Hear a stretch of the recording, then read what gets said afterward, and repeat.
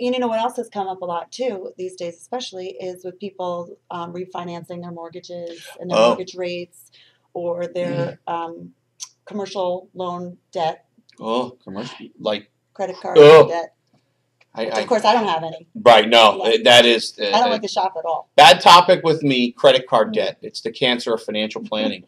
And sorry, MasterCard, Visa, all you people out there, they're probably going to do things to jam this blog. But credit card debt is the cancer of financial planning, truly.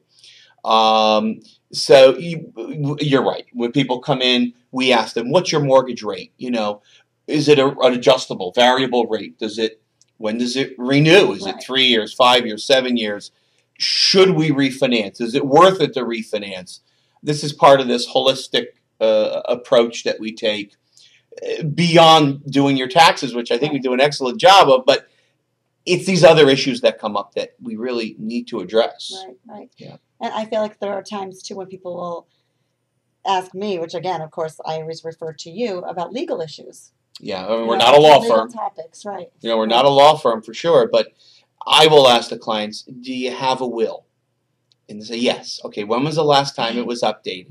When Tommy was born. Well, Tommy's 34 years old. I mean, it's time to update your will.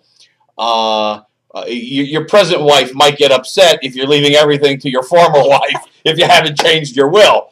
But we ask them about these things. I mean, all kidding aside, I mean, do they have trust? Do they have an estate plan?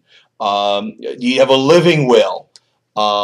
These type of topics. And again, this is not work we do, but we'll direct the people to a practitioner that's an expert in this field. I mean, so it does come up quite often. You're correct.